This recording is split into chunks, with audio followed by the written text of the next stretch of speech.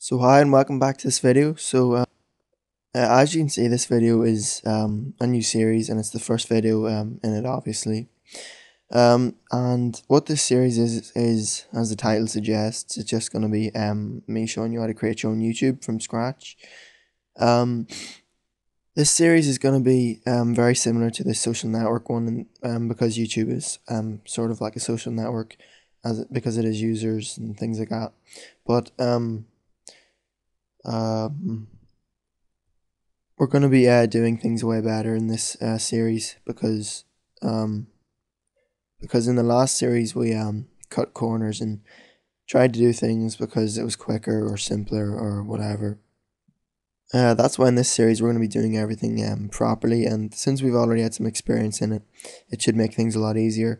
But I was originally going to do this series in January.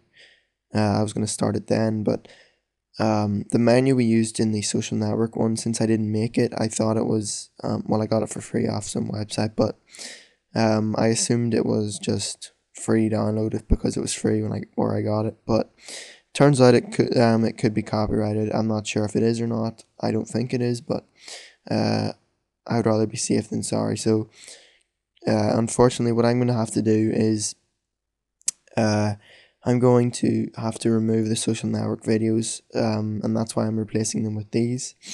And before you go and unsubscribe, just hear me out, because these videos are going to be a lot better. They're if you saw, well, obviously, if you saw the first 8 or 9 of the social network videos, you'll know they were really crap and really bad quality and things like that.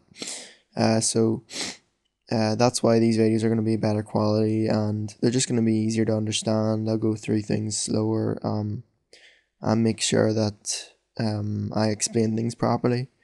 And we're going to be making everything ourselves from scratch, because that was the only problem with the last video. I mean, I could change the menu, but that means for all the other videos up to this point, the point we're at, would be pointless, because I'd have to remove the source code from the description, and I don't want to do that. So what I'd rather do is remove them and then replace them with something that's better.